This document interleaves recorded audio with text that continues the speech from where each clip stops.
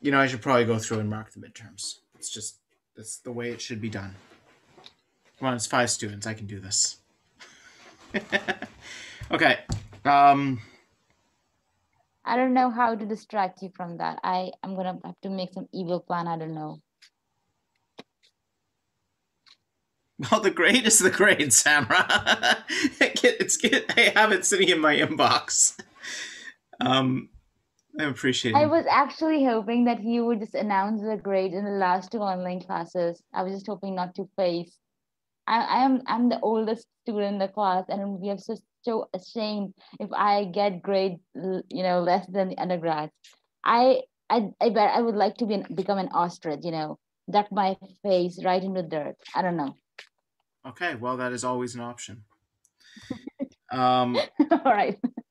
so I'm going to move on with our course material. So Okay. today I want to really cover. We'll see how far I get. But what I want to start with is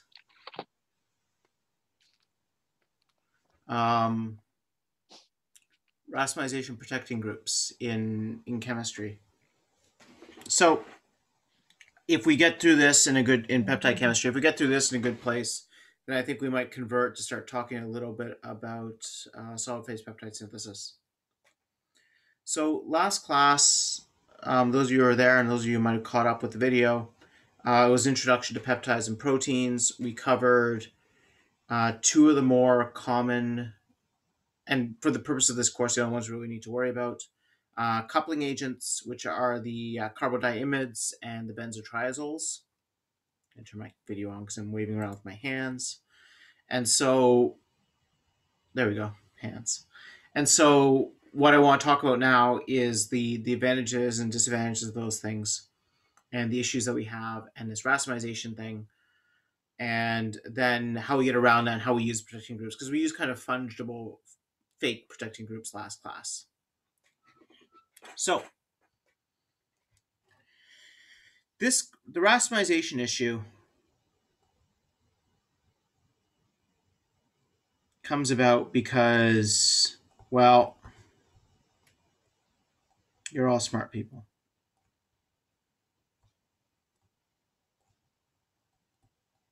So if I have a chiral center adjacent to a carbonyl,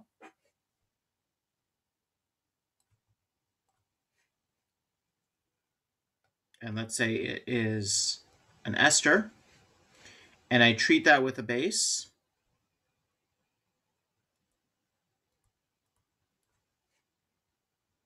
let's say, I don't know, not feeling very smart right now. Triethylamine with heat. Let's do that. It'll do it.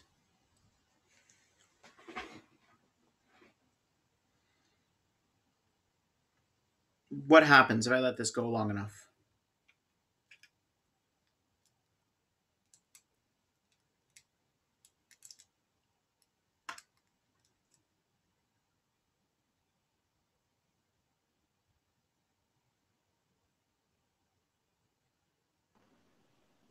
Would the amide or the nitrogen attack the carbonyl carbon? Or It could.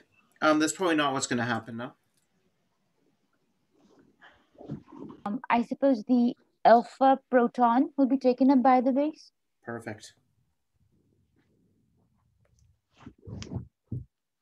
So you'll generate an enolate.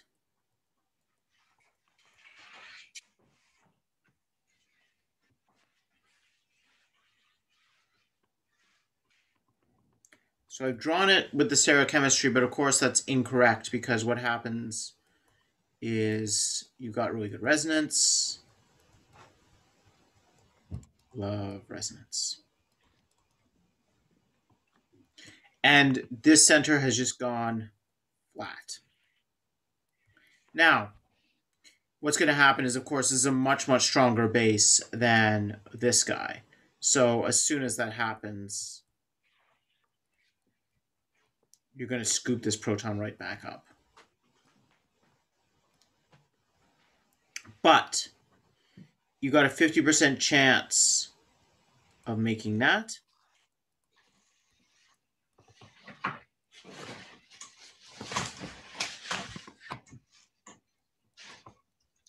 or that. So base epimerizes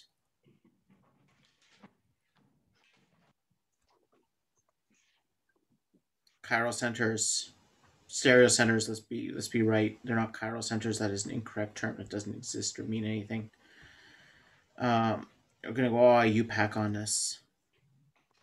Next to carbonyls. Depending on the strength of the base, depending on the details of the carbonyl, it's faster, it's slower, whatever. But it happens. Now, we've got a problem here. Because, so in a normal acid, like carboxylic acid, not an issue. Because normally a carboxylic acid spends a lot of its time existing as a carboxylate, like O-, and you're not going to generate a C- next to an O-. That's stupid. It's not going to happen. And your average ester is also fine because esters normally donate in through the oxygen. So they actually stabilize that positive charge. So they make it less positive. So they make it harder to deprotonate that alpha proton. So esters really aren't all that acidic. This is a problem with ketones and aldehydes, but we don't need to worry about that because we don't have ketones and aldehydes and amino acids. So what are we losing our shit over? Well, we're losing our shit over it because when you're making our molecules, and we talked about this last class, we had Kirsten's tryptophans.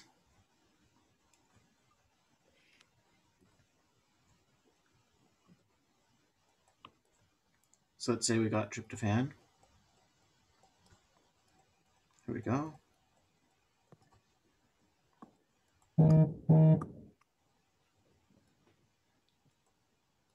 And we activated this. So we used either HCTU, we used DCC, we used something. Well, let's say we do that.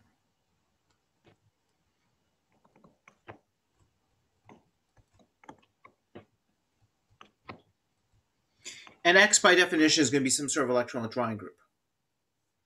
Like these DCC, like this urea thing, or this these benzotriazoles, or even an acid chloride, just sticking a chlorine on there. The other ones are just fancy acid chlorides. Like they're more stable, they're a little happier, but they really are and they're easier to make, but they really are just fancy acid chlorides.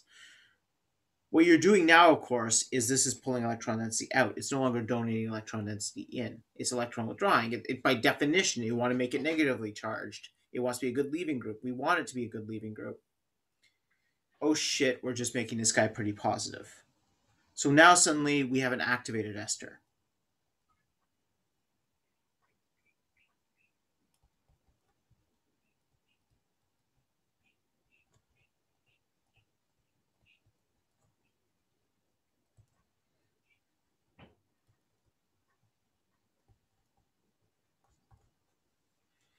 So we have a problem. Now, we're lucky that basic physics is in our favor. So for most of the ones we were doing, you throw in a little bit of triethylamine, diisopropylethylamine, you keep them around for a few hours or a day, normally okay. You're not going to get very much epimerization, well under 1%. It's a slow process in those kind of systems. You use a stronger base, and you're in trouble. But that's why what we're going to find out is we never use a stronger base in peptide chemistry than diisopropylethylamine or triethylamine, really. And the reason is this. We want to avoid this problem. Once you make it into an amide,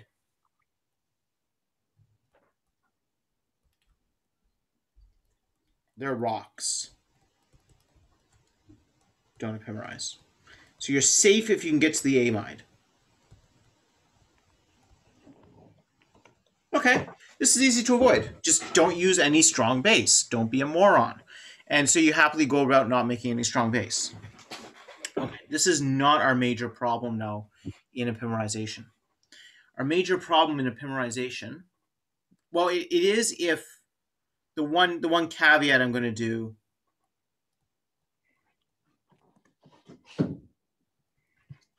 is you can get screwed if you have a weird amino acid. So the natural ones are all fine. They behave themselves just fine.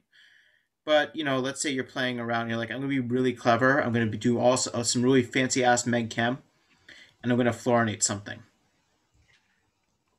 So I have a project with a company I want to do, and we want to play around with some psychedelics because they like psychedelics, and I'm curious about psychedelics. So I want to do stuff with mescaline. And I said, what we're going to do is we're going to take mescaline and we're going to fluorinate it. And that's going to improve how it binds to the receptor. And that's probably a true statement. And then I looked it up and somebody did it last year. And I'm like, fuck. I guess I'll have to have a new idea. But that's okay. I will come up with a new idea, which isn't fluorinating mescaline. Maybe we'll fluorinate mescaline at a different site. Anyways, so let's say you're getting fancy. You take alanine, you fluorinate alanine because you're like, okay, I'm going to improve the binding here. And the reason we like doing this is, that's cool, Paul. The reason we like doing this is because water can incorporate a CH3 group a lot better than a CF3 group. So the CF3 group kind of gets shoved away from the water, which means it's going to dive into a enzyme binding pocket. And unlike hydrogen, fluorine is electron withdrawing, so you have this nice negative surface around there. Maybe there's some positive things it can interact with. And that is about the level of understanding I have over why fluorinating things is good for binding. Where it really comes into its own is it slows down metabolism. Your cytochrome P450, your oxidation enzymes, don't know what to do with fluorinated molecules because nothing is fluorinated in our body. Like, it's just not a thing that our body does, is use fluorine as an element. So it slows down metabolism a lot, so your drug lasts longer, so it has a stronger effect. Anyways, so you fluorinate this thing. Now you're in trouble, though, with triethylamine. This is why you can't buy this amino acid enantiomerically pure, because super acidic. It polymerizes. There's really nothing you can do about it. You're screwed. So there are some amino acids that if you're designing amino acids, you want to avoid strong electron withdrawing groups right next to that anomeric center. Anyways, so that's the caveat. That's the one place it screws up. But if you look in nature, we've got bases in nature, so it's had to take this into account. And that's why there's no amino acids with strong electron withdrawing groups right next to the anomeric position. They're always a little bit further off. Like if phenylalanine was right, like if you had glycine alanine with the phenyl ring right on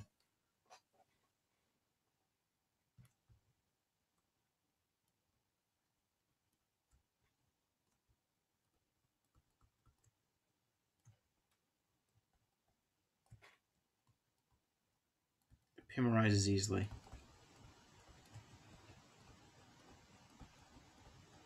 Again, resonance. And that's why, of course, we have phenylalanine and not glycine alanine as one of the 20 canonical amino acids. There are some bacteria that use glycine alanine like this, or phenoglycine. Phenoglycine, that's the word I'm looking for.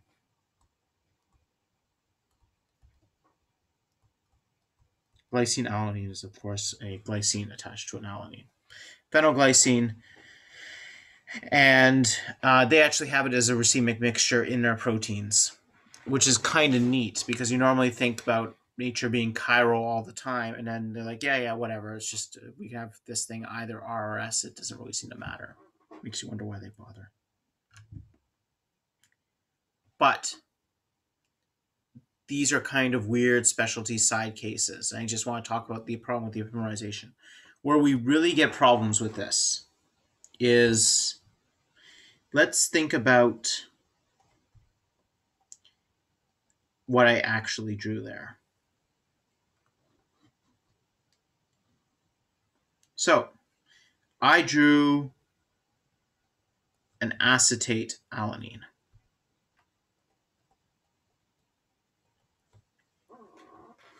Now, there's a couple of reasons we don't use acetate as a protecting group on nitrogen in peptide synthesis. One is there's no easy way to take it off, so it's not a very good protecting group. You need to put it on, you need to be able to take it off, and Acety's kind of a pain in the ass to remove. The second is what I'm about to show you. So you take this molecule, and you're happily doing it. You activate it. Unfortunately, what can happen is this. You count your atoms. 1, 2, 3, 4, 5. Okay, 5-membered ring. Very possible.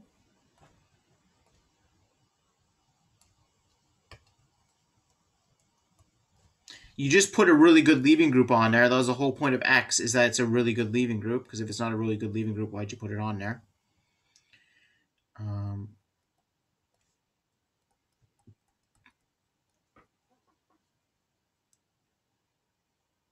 Okay. So, question for the crowd. What's the hybridization state of this oxygen here? This guy. sp3? Nope. Can I draw a resonance sp2? structure with it? Yeah. Because, look at this, right? I can draw a resonance structure. You know what? I'm actually going to draw the other one, because I think it's the one I want to focus on. Resonance arrows.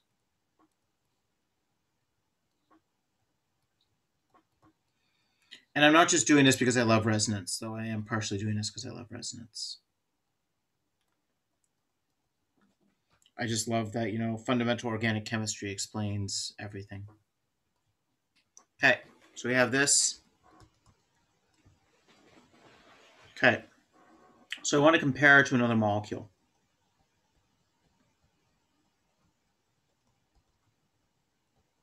This is furan. Now, is furan aromatic?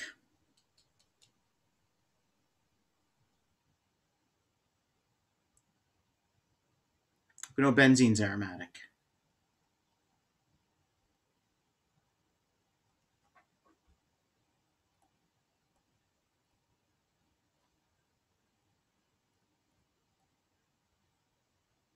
Is furan aromatic? What's the definition of aromaticity? Is it 2n plus 4 or something like that? Pi electrons? I forget. 2n plus 2 pi electrons. Okay. Yeah. So then, yes. How many so yes, there's 6, because this is sp2. So 2, 4, 6. 6 pi electrons. Here we have 6 pi electrons too, right? So you can have these aromatic systems with 5 atoms in them, 6 atoms in them, that's fine. Now, molecules like being aromatic, right? You get, aromaticity has joy unto itself. Your benzene is more stable than some sort of imaginary cyclohexatriene where the double bonds are isolated and can't do aromatic things. Benzene is very, very stable because it is aromatic, because the electrons can flow this way or they can flow that way, and everything is connected with each other, and everything's making bonds, and everything's happy. Okay, so structure I've drawn on the left here. On the right, sorry.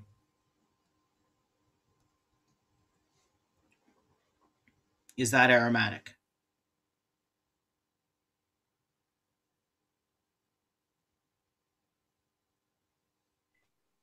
No. No, because it doesn't. It's cyclic, which is good, but it only has 4 pi electrons, and not every atom in that cycle is sp2 hybridized, right? We have an sp3 carbon over here. But you're doing peptide coupling. So what do you have in there? Well, you got some triethylamine. Suddenly you have a base. So now let's think about this proton here. How acidic do you think that guy is? Compared to this guy. It's the same proton, different structure.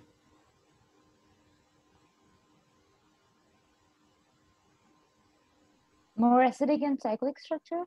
Yeah, way more acidic. Do you know why?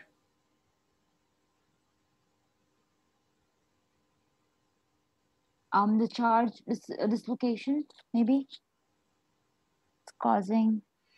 You okay? Yeah, you got some. You're right. I'm going to actually say the reason is because you're going to make an aromatic molecule if you deprotonate that. Because if I remove that, if I use a base,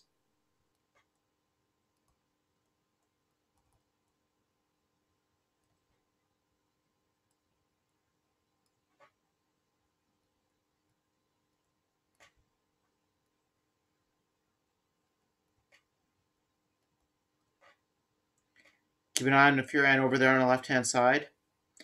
And that's essentially what we've made is furan. We've replaced one of our carbons with a nitrogen, big whoop. But the rest of this thing is no, go away. I don't want notifications. Looks like there's 5 dots there, which is 1 dot too many. And a lone pair on this nitrogen. So, I guess 3 lone pairs on this oxygen, if we're keeping track. So at this point, we've made this guy's aromatic. It's called oxazolone. Oxazolone.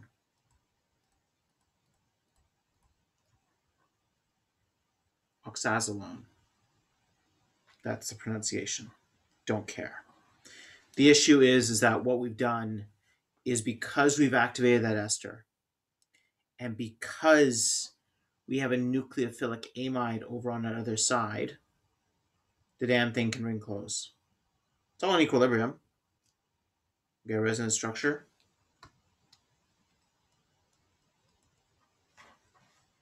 And then that resonance structure, we easily see that we can deprotonate that proton.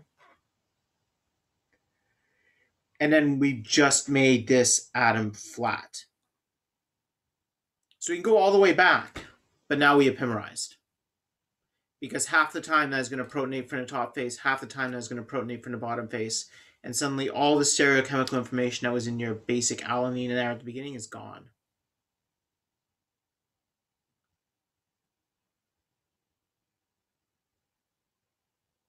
So that's with an amide bond.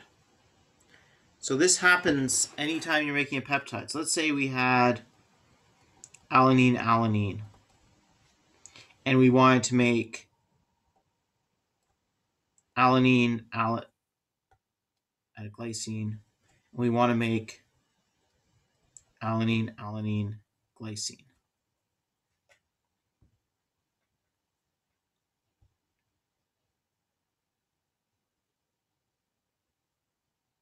Let me think about this because I don't like my logic.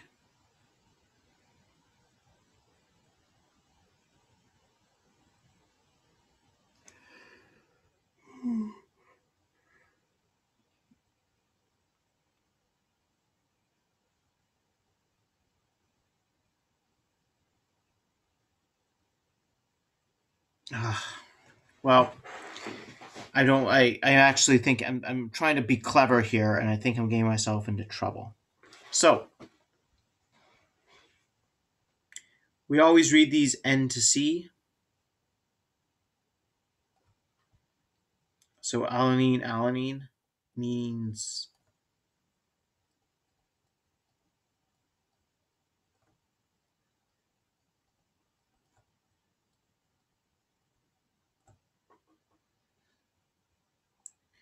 and if we want to add a glycine,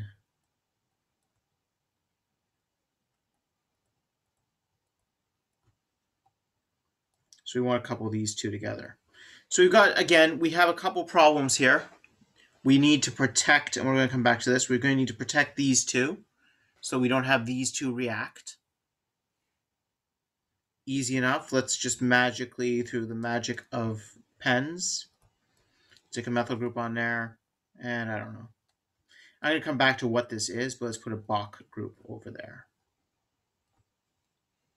Great, now they're protected. We're going to, like later this lecture, we're going to talk about what Bach is. Now it's easy. Now we just need to couple. the problem. So let's say we do this using, I don't know, DIC, triethylamine. And if you follow through the mechanism as we talked about last class, you'll get to a point where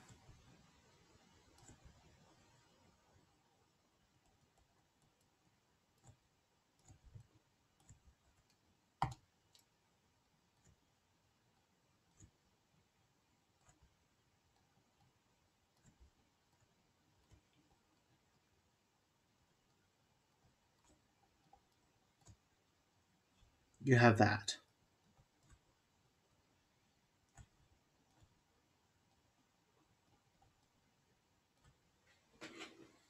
This one, these aren't attached. That's just a down wedge, and there's a nice vocal group nearby.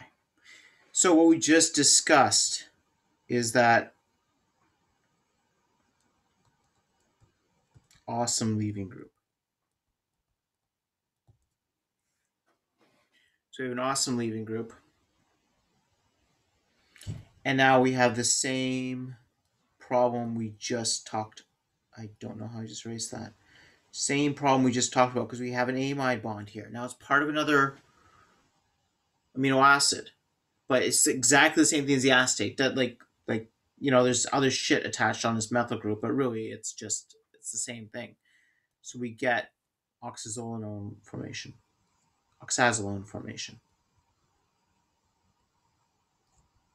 I really don't want to say it properly.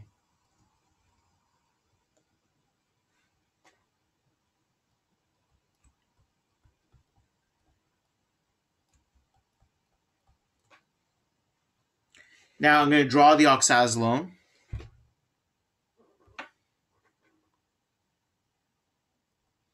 And this is actually, if the oxazolone was dead, I don't think we'd have as much trouble with it. I probably wouldn't be talking as much about this and just saying, like, be careful, it's a side reaction, you don't want it to happen, blah, blah, blah.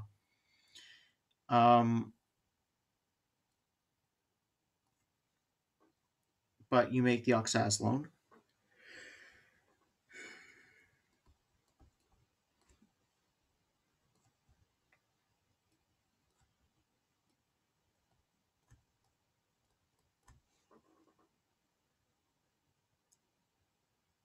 This can then protonate, either from the top or the bottom.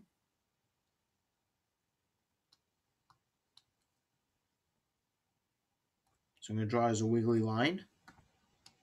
And so you get this. Now the issue is you have your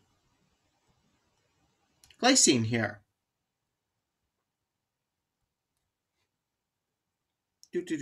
Floating around, happy as a pig. And it's looking at this and going, I'm cool with this. I'm just going to attack. I'm going to change my pen color. Not sure it helps, but.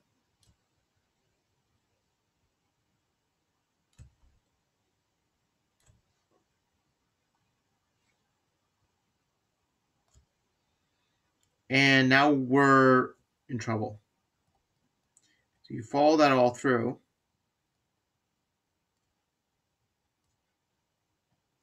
Yay, we remade the amino acid. This weird, scary thing has gone away. Problem is now we've epimerized that center. And oh, look, we've attached the next glycine.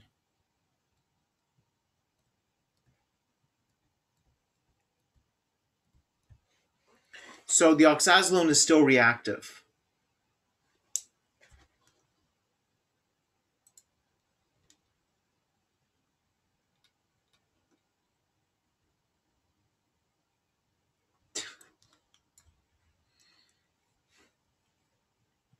It has a shitty squiggly line.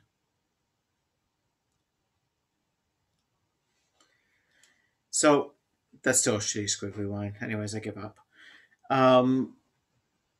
But what we can do is we can still do chain extension. Like maybe it's not as good a leading group as the urea, because if it was, then it wouldn't do the chemistry, right? The urea is a really good leaving group. That's great. But we still have something that can react, and we can do a chain extension But now we're going to have a mix of this epimerized stuff where we have the wrong stereocenter. And if you have the wrong stereocenter in a peptide, you can lose all activity because now it's not the same peptide, right? Like things are bent in different ways. It's not the same thing.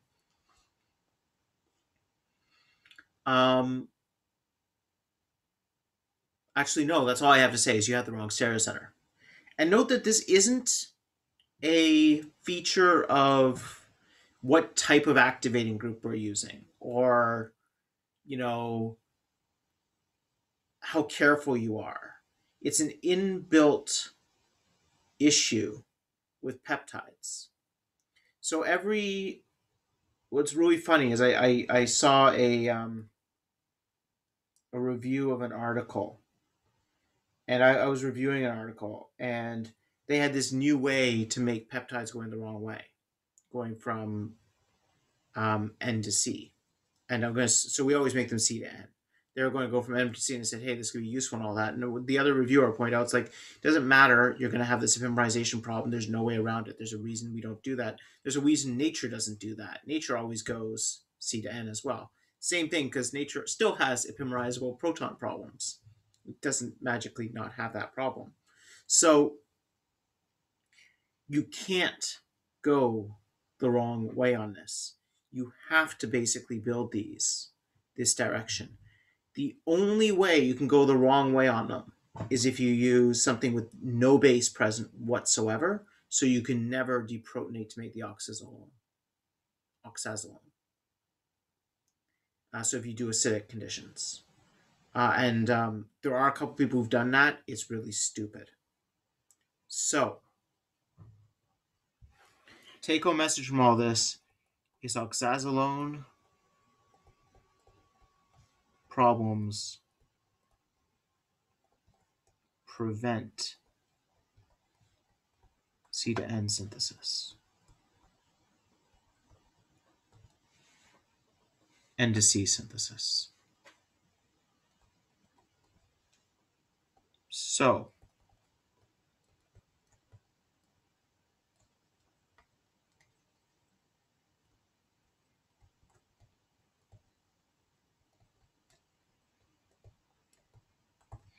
just kind of like, it's like the speed of light. There's just a barrier that prevents us from doing it that way. And as much as you want to do it that way, and as much as you think you found a clever way to do it that way, it's not. Like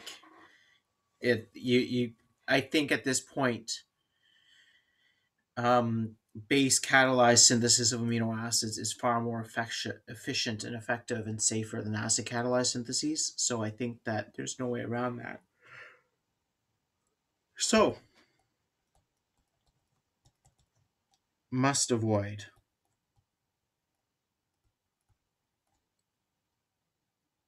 amides on amino acids.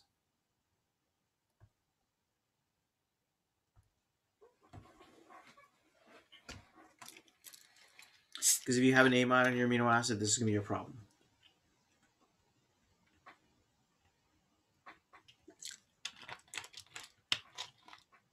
Like if you're trying to use an amino acid for biology, if you don't care if it has biological activity, like some of the stuff that we're working on, then it doesn't matter. But if you're trying to use it for biology, you can't have an amide because you are going to run into that issue. So what do you use then instead? So this moves us now into protecting groups.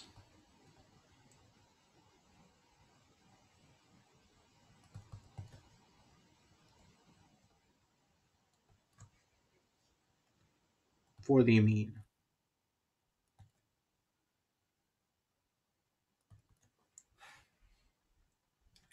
So there are three main protecting groups for amines in like the alpha amino group in peptide synthesis. I'd say this covers, again, I throw around big numbers, but I think we're probably at the point of 99.9% of all amino acids made with protecting groups on amine fall into or use one of these three amino protecting groups.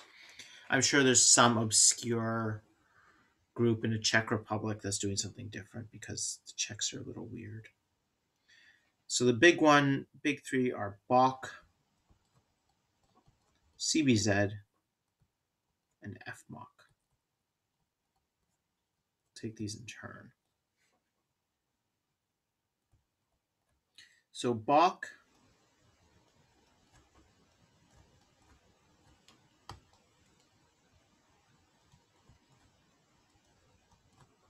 is that.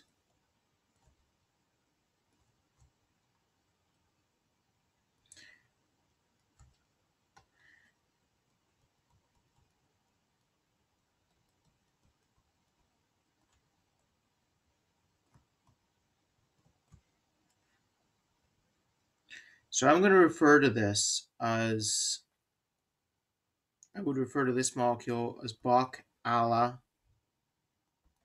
OH. So BOC on the amine, alanine, carboxylic acid, free OH on the other side. So I could draw it out, or I could call it BOC ala OH. I'll use the 3-letter abbreviations to indicate the amino acid in a lot of cases. If you need to pull up a table with those 3-letter abbreviations, go ahead and do it. For the course stuff here, I'm probably going to stick mostly to just a handful of amino acids. All this is applicable to all the amino acids. You do not need to memorize those tables. That is a stupid thing to have to memorize. So this is an acid-sensitive protecting group. I don't think that should surprise people. Hopefully that's acid-sensitive. So the way we put it on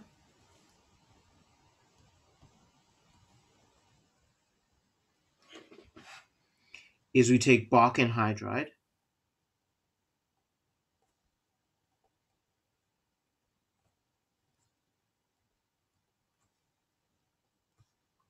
it's a very satisfying molecule to draw, I find.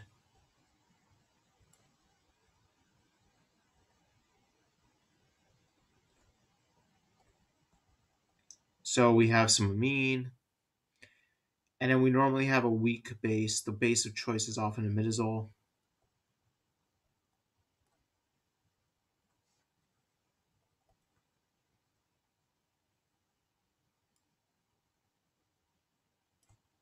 We attack the carbonyl. Electrons go up, electrons come down, and we break off the better leaving group. We don't break off the alkoxide on the other side because that's a bad leaving group. We break off the guy on the left there, the carbonate, and that's because it's a really good leaving group, and it's a really good leaving group because what happens next? And this is important because this is what happens with BOC as well.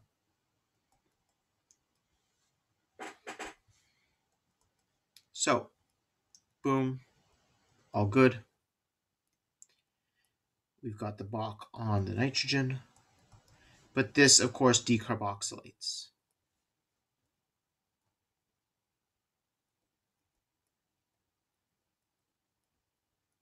Reactions that make gas are great reactions, and they work really, really well. This reaction makes gas. It's a great reaction. It works really, really, really well.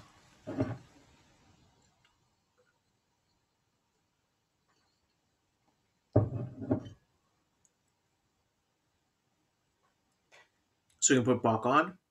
How do we take BOC off? Acid. So the standard acid to do this is 50% TFA in dichloromethane. So if I just stuck the BOC on. Now I'm going to take it off. This all seems like a real waste of time.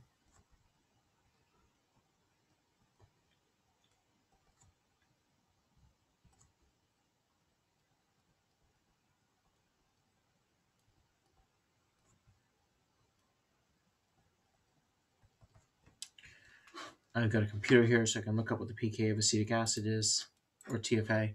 Acetic acid will not take it off. Our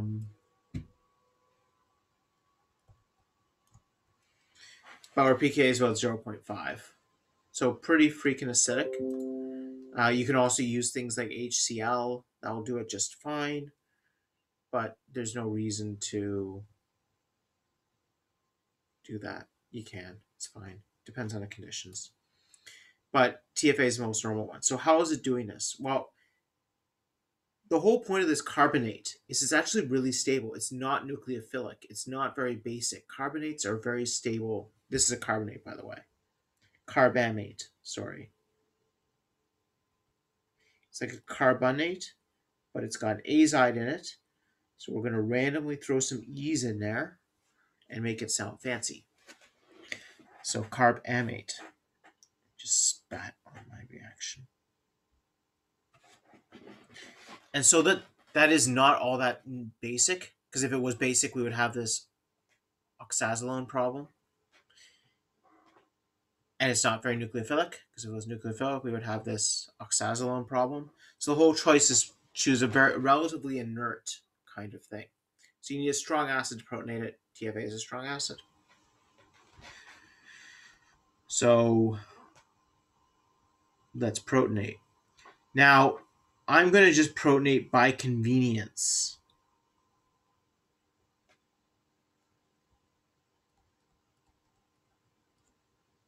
Onto the nitrogen.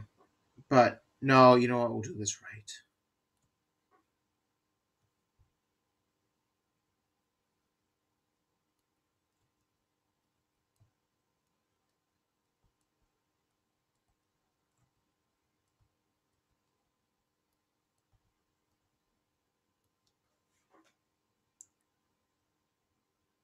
So you get that.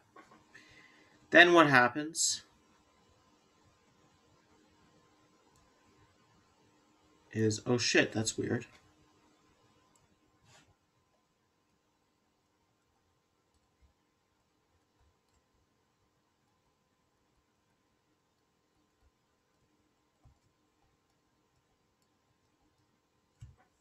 You get that.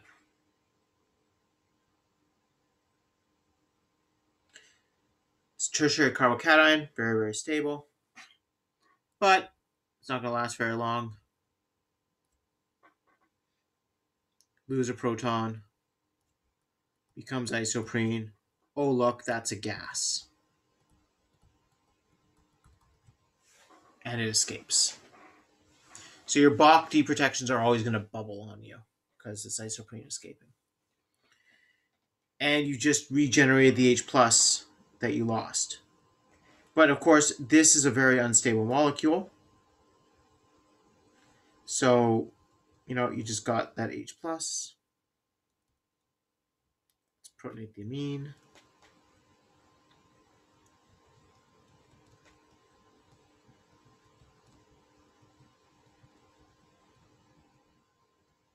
Because why not? And, oh look, another molecule of gas.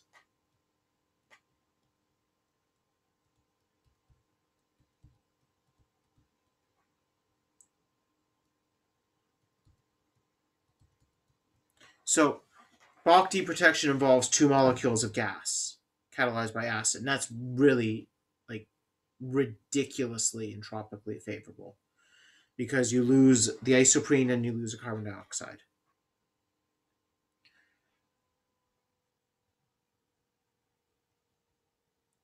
So Bach goes on with weak base, imidazole, catalyst, base thingy. I didn't draw its role in here, but its role in here is to sponge up. Sponges up H plus. Because notice that there's only one H here. So this guy just helps spook that up. The extra H that was on here should end up on this terbutoxide. The imidazole just kind of assists in all that process.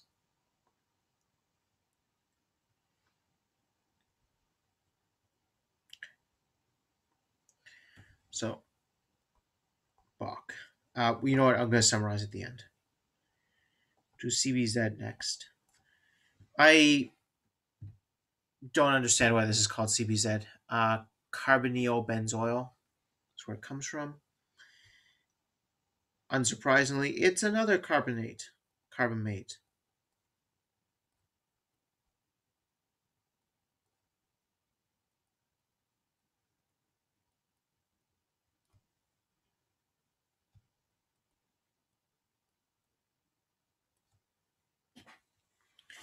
So same kind of idea. And if you remember back to talk about the sugar stuff, we were saying that likes hydrogen. So unsurprisingly,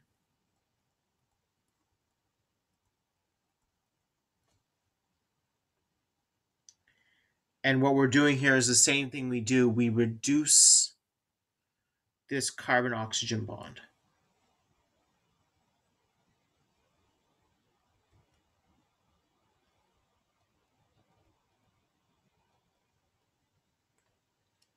The reason we do that is because it's an activated bond, because it's benzylic. So I'm just going to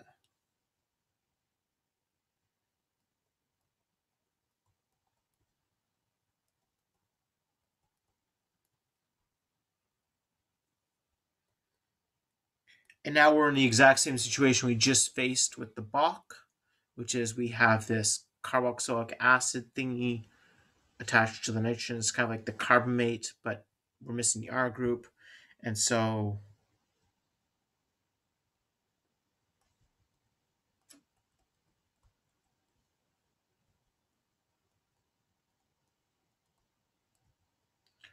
we cleave it off very easily.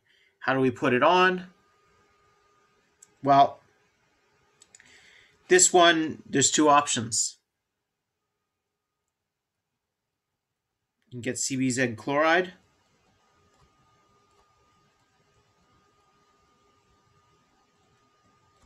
or you can get the anhydride.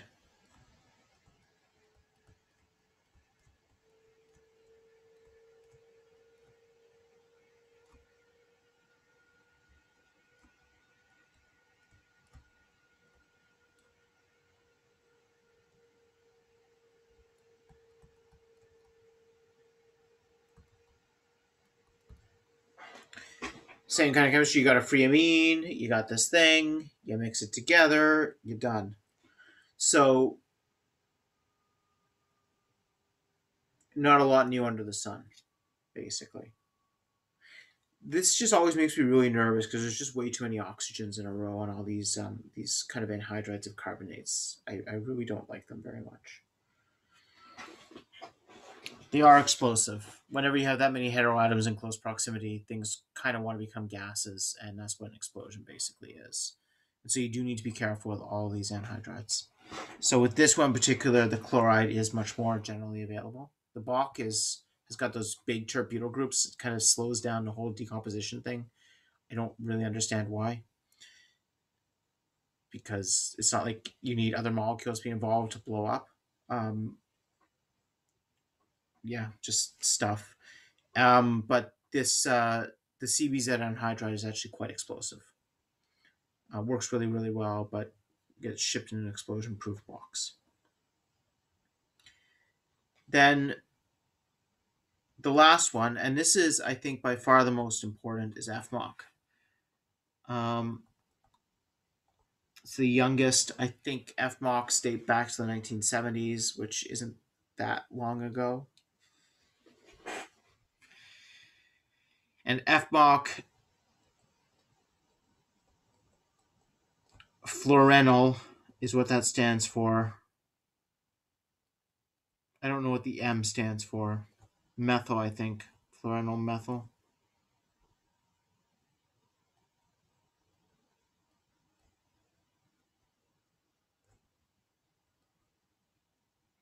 So I always find he's funny. There's a real push these days towards green chemistry. And we're going to actually talk about click chemistry a little bit later in the course, because I think it's a really important part of the curriculum we don't cover, and it kind of fits in well with where I want to go with the materials side of this course. And one of the big principles of green chemistry is atom efficiency. Don't have extra atoms in there that you don't need. So this is FMOC alanine, and like 80% of the molecule is a protecting group. Like the alanine is just this tiny little thing up there on the side. Like most of this molecule is this protecting group. It's really atom inefficient, and really, really bad for the environment. Like this is just bad. And I have no idea how we're going to replace this. It will be replaced someday. Someday somebody will find a better alternative to using FMOC for this stuff. But that day hasn't happened yet. So, again, that's the FMOC.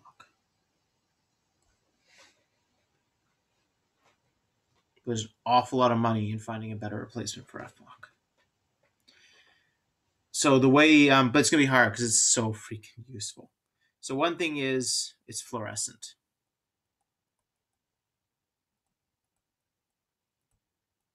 This is great because it's really easy to find. Everyone loves fluorescence. And except for Kirsten's tryptophan, all the other amino acids really aren't very fluorescent. And so they're hard to find. So the wonderful thing about FMOC is you can easily track things through it. And we'll see how you can actually program robots to do a lot of stuff for you because of the fluorescence of FMOC. The other thing that's really special about it is it's really insensitive to most everything. Like it is actually stable to a lot. It looks like it should be unstable to hydrogen gas, and it isn't particularly. You can take off CBZ groups with it on. You can take off benzyl groups with it on. You actually have to really crank to get the FMOC to come off using hydrogen gas. It's got something to do with the increases in aromatic energy isn't really very big. I don't fully understand that. The other thing is it's really, really acid stable. You can crank on this stuff with like concentrated HCl with heat and it does nothing. So the only thing, and a lot of bases, it's completely inert to. It just doesn't care about most bases. The only couple of bases that really cause trouble here are secondary amines.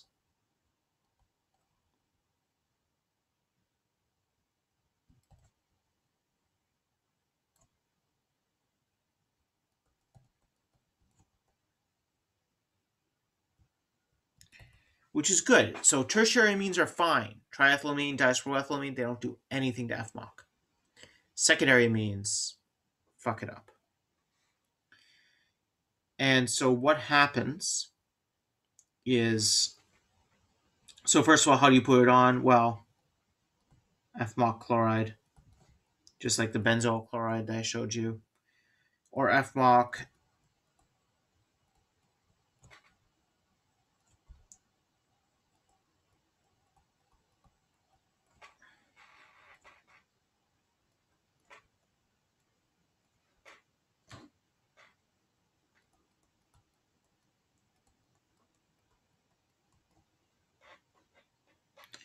OSUC.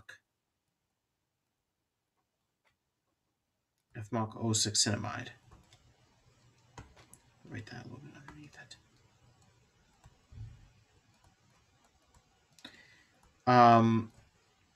There's a reason that's used is because FMOC chloride is kind of a nightmare. Again, I have no idea why. It's just it's not very clean. You get kind of a mixture of stuff. And it's hard to purify. The FMOC O6-cinnamide is a lot cleaner. I have no insight into that. The 6-cinnamide is a good leaving group. Maybe it's not quite as good a leaving group, so you suppress side reactions. But I've never actually seen a really good description over why the O6-cinnamide is a much better agent than FMOC chloride. Other people don't seem to have any trouble with FMOC chloride. It's just I do.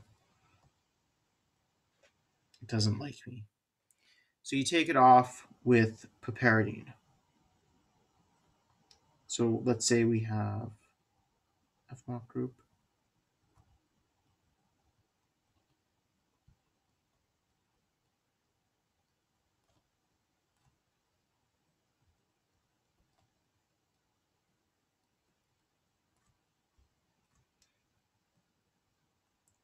I'm going to draw net hydrogen because that's the hydrogen we care about. So piperidine is a secondary amine. It's like pyridine if pyridine went out and got itself some more hydrogens and so stopped being aromatic. And by pyridine, I do mean pyridine. I suddenly got confused and I thought I was thinking it was pyrrole, but no, pyridine, 6-membered ring. So we're going to run over here. We're going to take away this proton.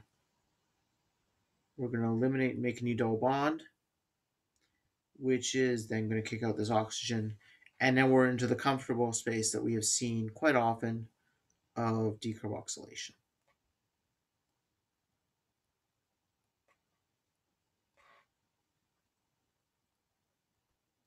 So if anything,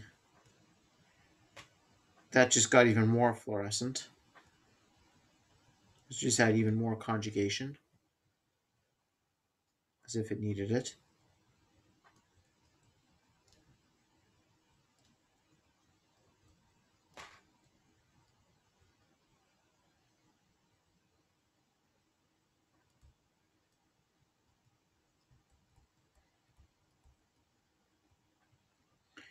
And of course, I've generated the amine as a negative charge, but you're going to have this protonated pyridine floating around, and of course, that's going to transfer over the proton. So, sorry, the problem is it's not pyridine. It does have a proton.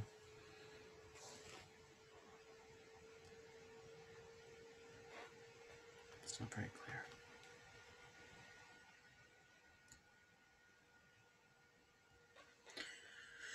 So what we've done is we've generated this.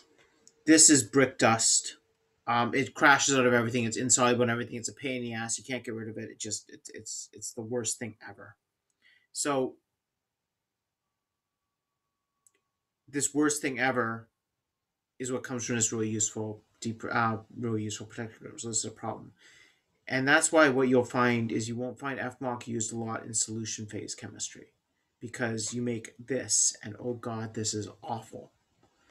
But you'll find it used all the time in solid phase chemistry. So that's on the nitrogen.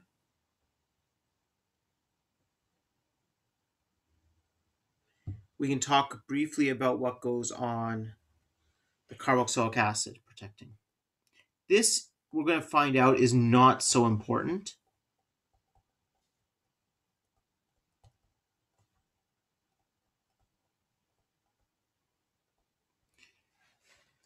But let's discuss some options, because I'm going to have some problems where you're going to need to think about this.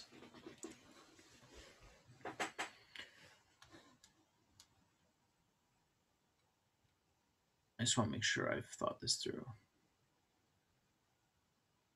So the main ones we see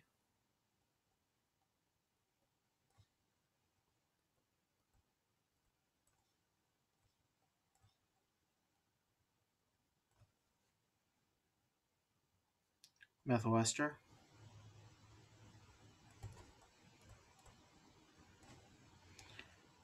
it shouldn't really surprise you that we want a base sensitive, an acid sensitive, and a hydrogen sensitive one, because we have absolutely no creativity as chemists.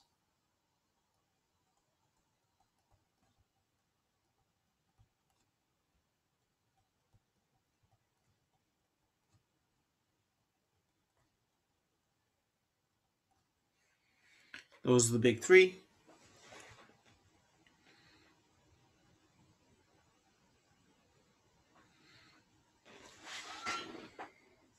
So, what time is it? 5 o'clock. Methyl ester. So to make the methyl ester,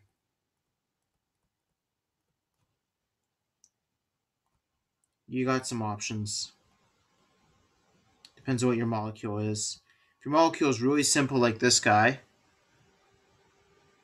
you know, it's hard to argue.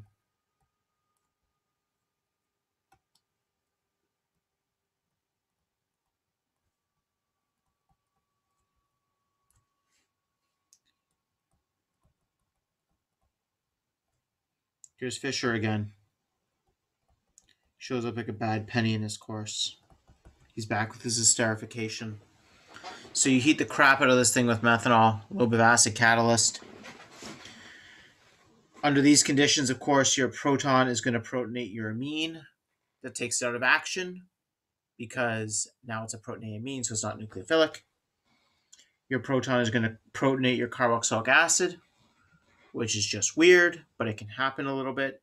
And then you have a methanol that's going to come in and displace water. And of course, the driving force there is Le Chatelier's principle, because you have a lot of methanol and you have very little water. So bye-bye water, hello methanol. You make the methyl ester. Now, the problem, of course, with this is you need to heat the crap out of this in acid. And depending on what else you have going on in your molecule, heating the crap out of stuff in acid is not always a very good idea. So this is my favorite example of why you use massively explosive materials.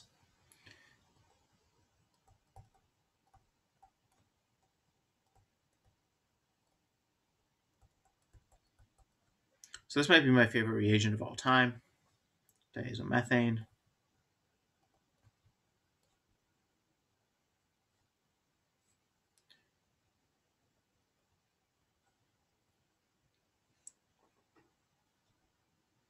I'll make sure I draw this right.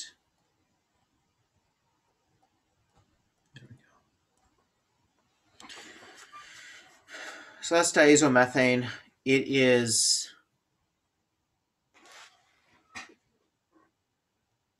toxic, fatal on contact or by inhalation.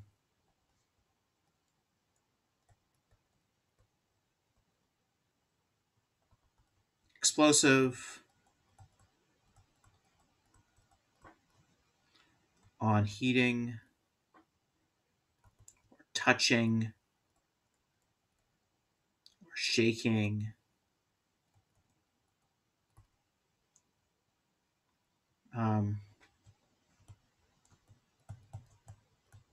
It's basically death incarnate. It's also a massively useful reagent for doing chemistry. And it can be handled safely in solution, which is how I always handle it and make it. But it's kind of one of these things where respect what you're working with, because it could end really, really badly. But you can work with it very safely. And for this kind of thing, it's just brilliant, because you can have a massively complex molecule. And if you have a carboxylic acid in it, and no matter what else is going on with the molecule, diazomethane at 0 degrees Celsius or colder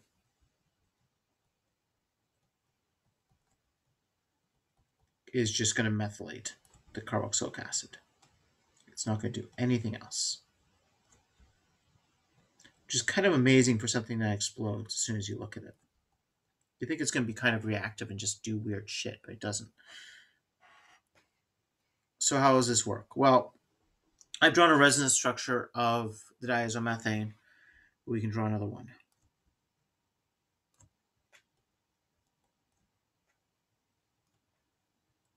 You know what? No, what I'm going to do is I'm going to finish my thought,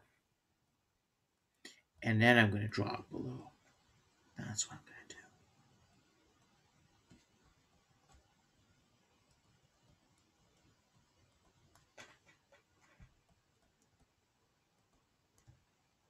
It's also an incredibly clean reagent. It's kind of like the opposite of the FMOC thing we were just talking about, where there's all those effing atoms.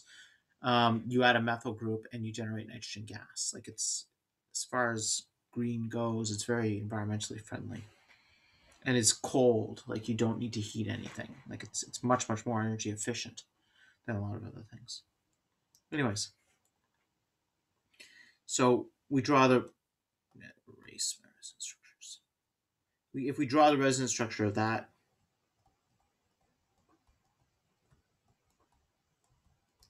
and this gives a clue onto both why it's reactive and why it's explosive.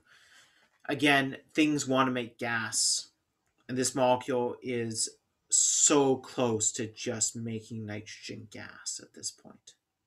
Like, all we need to do is break that carbon-nitrogen bond, and boom, we got nitrogen gas. Now, it's not basic.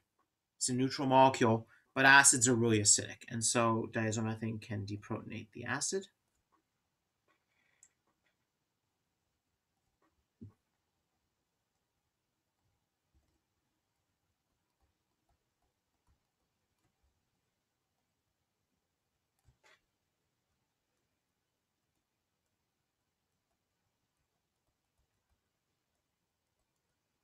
Yeah, we've deprotonated the acid. We're neutral. Oh no, we're not. We've got a positively charged nitrogen. There's probably no better leaving group in the universe than nitrogen gas.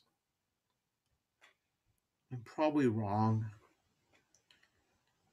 but there isn't a better one on Earth at standard temperature and pressure. To say this is exothermic is to really underemphasize things. This reaction goes in about 2 or 3 seconds. It stays pretty cold. It's very, very specific. Very, very clean. Very good way to put a methyl group onto a carboxylic acid. You can make diazomethane fresh. You actually make it from a chemical that we also use to induce tumors in rats. So you need to be very careful with that chemical. So the precursor is really, really toxic. You can buy it. Don't recommend it. The guy I did my first postdoc with, his dad was the one who invented the way to distill it, which I really don't recommend because it explodes and lots of people have died. And there's no reason to ever distill it. You can just use it in solution. So you make it in solution yourself and you work with it. The one thing is you store it in the fridge when you're done. And what you want to make sure you do is that you don't forget it in the fridge. Because a few times a year I'll read in the chemical and engineering news that some fridge in some academic lab somewhere in the world blew up because somebody forgot that they had diazomethane in there and it detonated. So you need to destroy it when you're done with it, when you know you're done with it. Don't just leave it lying around.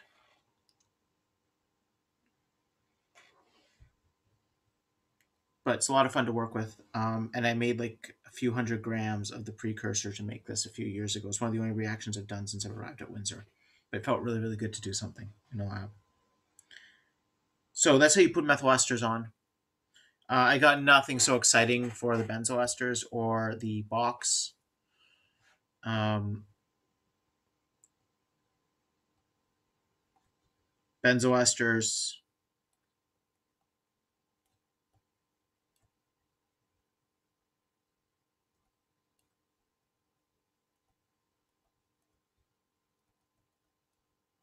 It's really boring in respect. Potassium carbonate. I don't. I can't get excited about this. I don't know. THF. Whatever. Benzoyl bromide. A little bit base. Acid. Stir. That's a really, really electrophilic site because it's adjacent to the phenyl group. So a carboxylic acid is a good enough nucleophile when it's deprotonated to attack. Oh, this is boring. But benzo protecting groups are useful because they're easy to put on, they're safe to put on, they don't explode, and they come off really nicely with hydrogen gas. And normally that's orthogonal to whatever else you're using. Then the Bach protecting groups, that these can be kind of neat in how you can put them on. There's a bunch of ways to do it.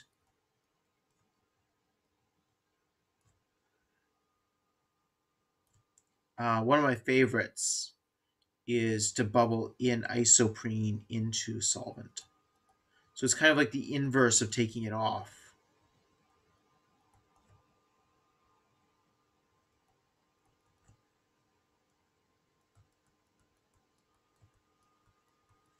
Mild acid, because you need a little bit of an acid catalyst to put it on. But you can basically generate the carbocation, and the carbocation gets attacked by the acid. That's kind of cool. Or, if you're more boring, Bach triflate, or butyl triflate, and heat. Ditto. So, how to take these off? Because I guess, on, off. I guess we should talk about the off. Methyl esters are a lot less exciting to take off than they are to put on.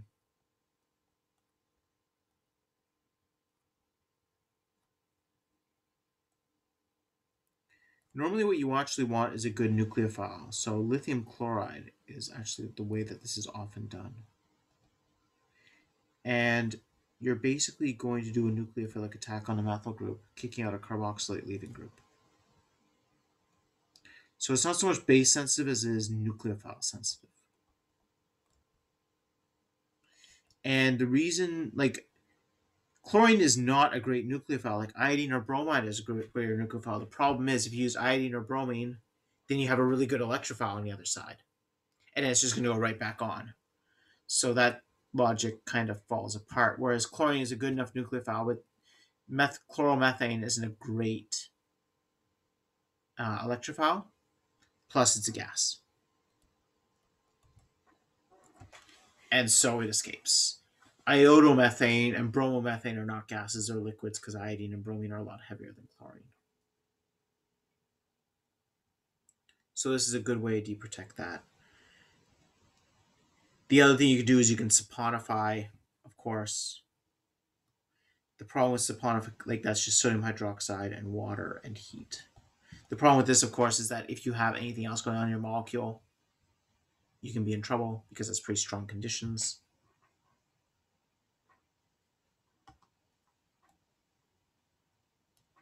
Takes you to the same place.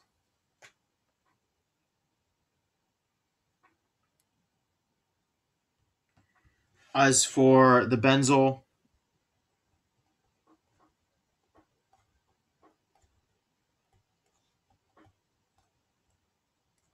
hydrogen, palladium, done.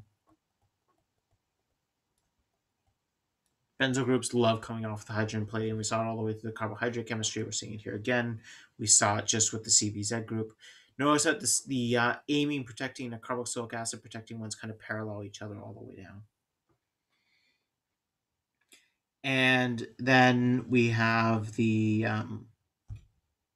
Bach. And of course, that is exactly what you expect it's going to be. Acid, water, bye-bye.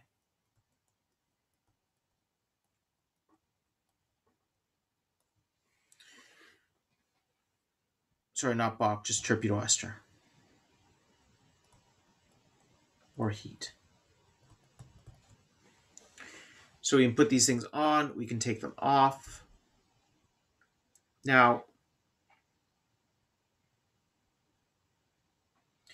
I think as an exercise, and I'm going to post these tomorrow morning, and I'm going to make a note to myself to do that. I'm going to post assignments 4 and 5, the last 2 assignments for the entire course. And we have a lot of stuff in there about peptide synthesis and how to go about making a peptide. So I'm going to start talking about this next class. Where we run into trouble with a lot of these things is none of these reactions is particularly tricky. But if we think about however we want to do this, and we talked about this briefly last class, I need a protecting group on the nitrogen and a free OH. And if I attach that to a glycine which has a free NH2 and a protecting group on the OH, then I can make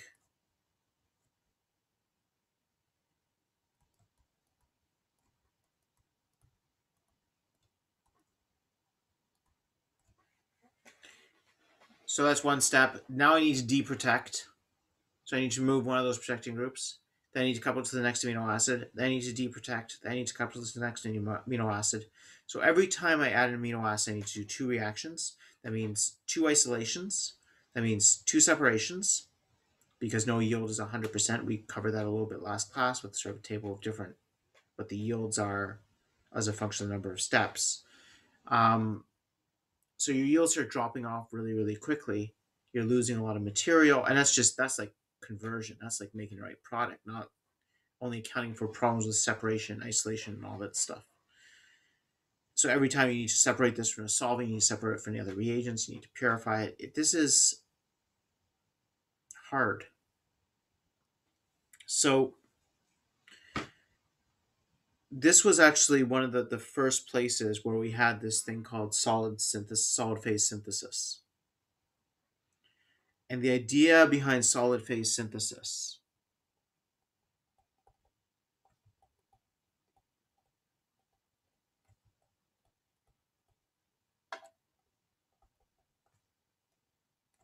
Isolation is filtration.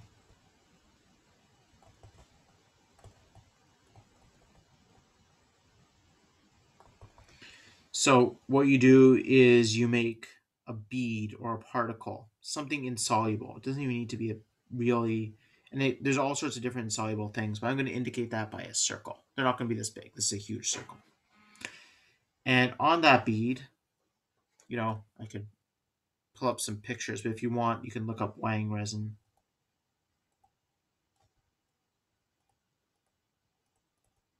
Which I love because it tells you how recent this is, where almost nothing in chemistry is not named after some dead German.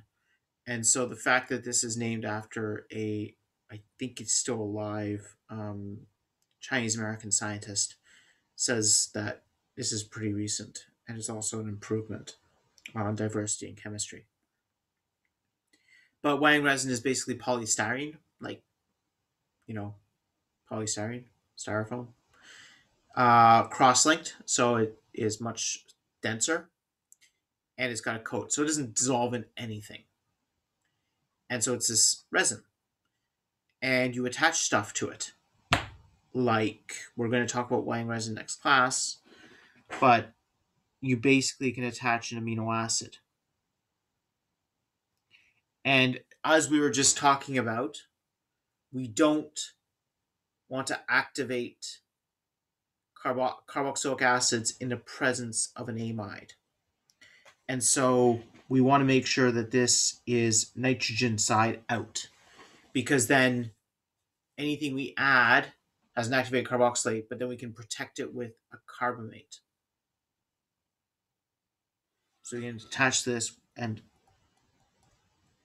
couple this with carbamate protected FMOC, for example, glycine. So this is not, when we activate this, we are not going to make oxazolones because that is not an amide, so it can't cyclize because it is a carbamate, so it's less likely to do that. So it's stable, so we're not going to epimerize. It's glycine, we weren't going to epimerize anyways, but okay, let's make it not glycine. It's getting really crazy. We'll turn to valine. I love the fact that valine has a V. It's called valine. It helps me. Anyway, so we avoid this whole problem of that. We mix those together with a coupling agent, HCTU, DIPA, stir them, and out of that we get a V FMOC.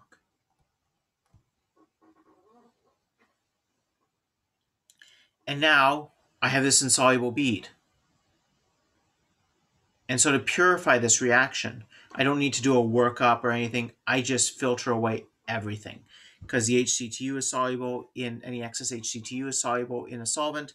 Any excess of this is soluble in a solvent. The DIPA is soluble in a solvent. The solvent is soluble in a solvent. I just rinse away everything and I wash it a few times. And all I have left is my bead with my thing attached.